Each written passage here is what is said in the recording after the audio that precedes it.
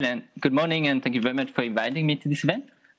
Posing Money Europe is an organization, a civil society movement that works to make central banks support a fair, democratic, and sustainable economy. But let me go straight to my point. We think the European Central Bank is facing a profound questioning of both its role in the economy and how it's working. As external observers, we are truly concerned that old-fashioned central bank thinking and theory does not seem to be working anymore in this new world. And the COVID-19 crisis is just exacerbating uncertainty and this blinding shift. The ECB has failed at achieving its inflation mandate for the past 6 years, which really questions the robustness of the economic theory and models it relies upon. So we think the strategic review offers an opportunity to explore ways of better achieving its mandate. We agreed with how Philip Lane has presented the price stability justification, but in our view, it really doesn't matter what price level you're targeting if you don't have the right tools to achieve that. So we think the ECB must add quality to quantity. Currently, the ECB is really using very blunt tools, such as quantitative easing, whereby the ECB injects trillions in euros in financial markets, hoping that banks will in turn do their role. But this isn't really working. Those programs seem rather ineffective in proportion to the size. You know, how does a reduction in the yields by 20 or 40 basis points, how does really matter given the gigantic size of your programs?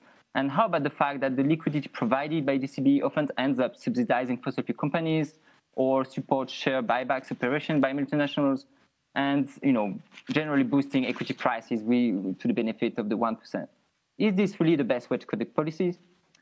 So instead of creating always more money, we would really like to see the ECB looking at the quality of the financial flows that the ECB policies are generating directly or indirectly.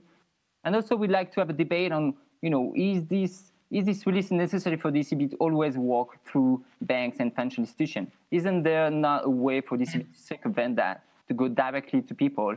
And, you know, I'm obviously referencing the idea that we have been campaigning for 5 years, the quantitative easing for people or helicopter money nation.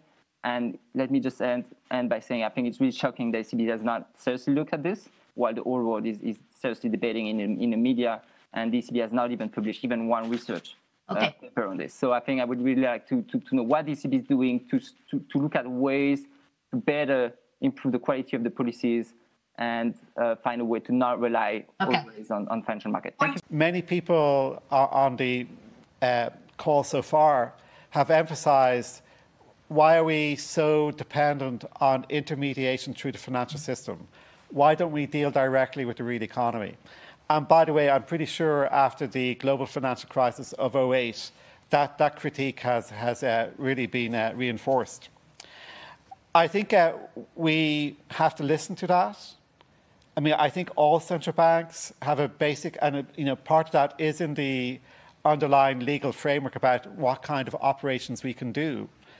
But in the end, I suppose I'm going to, be sympathetic to the idea that we do have to think about changing technology. We do have to think about the way the financial system itself is changing over time.